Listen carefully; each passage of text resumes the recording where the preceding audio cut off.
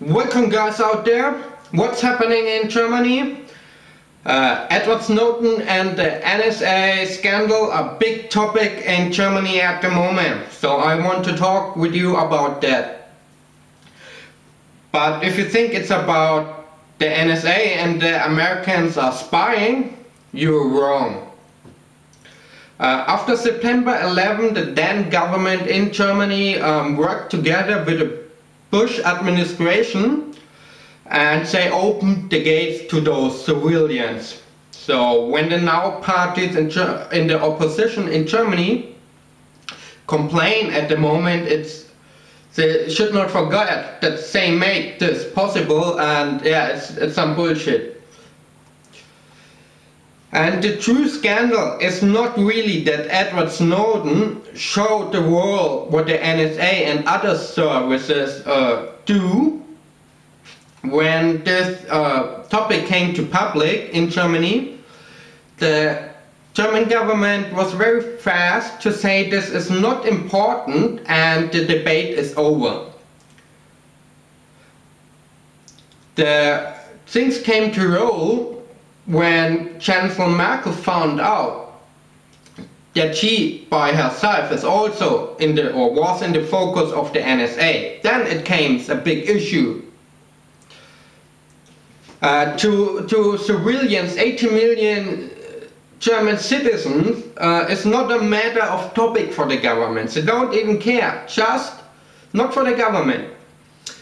Just when it comes to themselves, when they find out, oh, we are by ourselves, we get also control, then it's a topic, and so you cannot do this stuff, and yeah. And why is it not a matter of interest for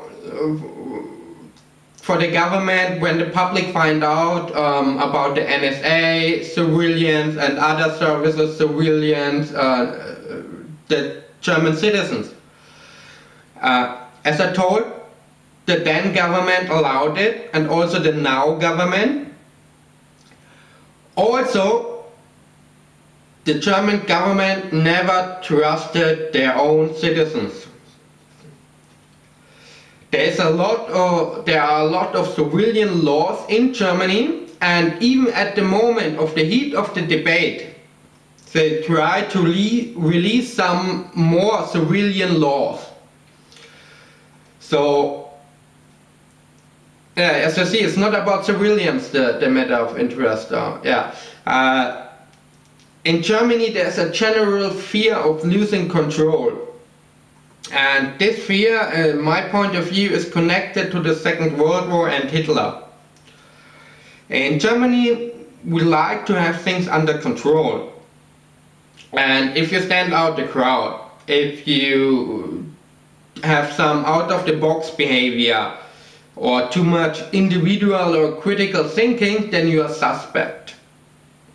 And the fear of the government and politicians in general is that they can't control people.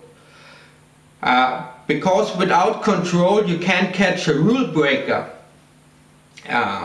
For example, it starts with crossing a red street light and ends in Auschwitz.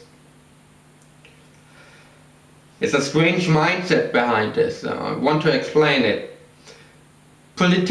Most of the politicians believe if you break a small rule,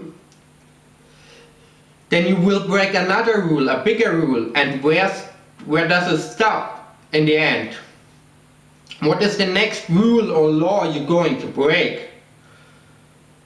At the end, nobody controls you. And nobody can stop you, and this means chaos, and at the end we are back in the barbarian age of killing. This is the mindsets behind this, and this is also the reason why the politicians want to control the internet in Germany. When they found out, when the internet developed and they find out what you can do, how much freedom the internet can give to you, they want to forbid it.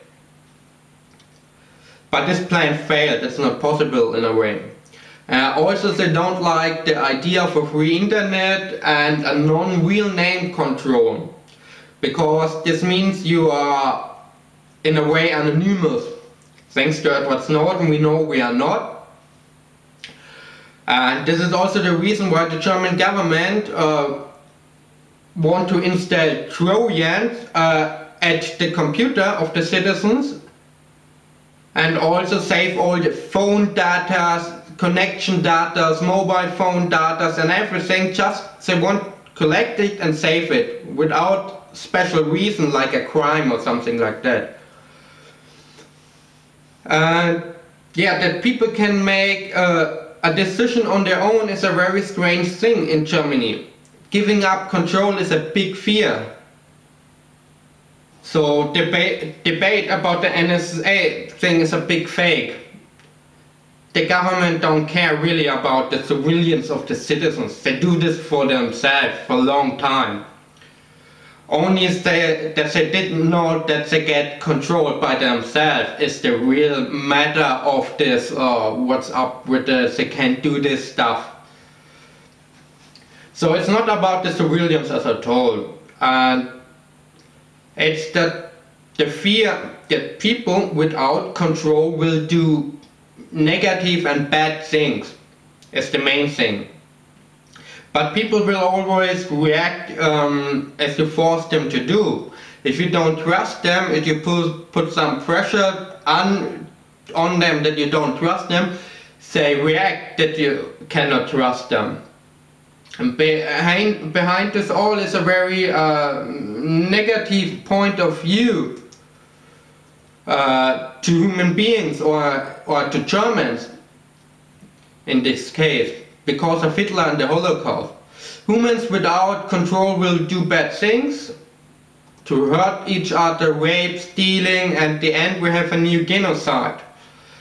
The experience of the Second World War is still a massive shock for a lot of people here, still today. And yeah, and they believe if they cannot control the people will do something like this again. And how can you trust a person that don't stick to the rules? I mean, a person, yeah, as I said, a person that crosses a red street light is a rule breaker. What is up to this mindset, to this person? How bad is this person? What is the next thing this person will do? And this is the questions those politicians have, and they believe into this. But from me it's a very strange and bad and negative point of view, and I don't believe if it's true. You have to trust the people. The people, mostly when you think the people are bad, it's mostly because you know yourself are bad and untrusty.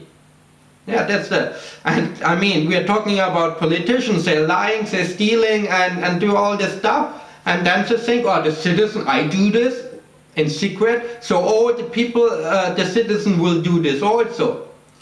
So, yeah, that's some points from me to this topic.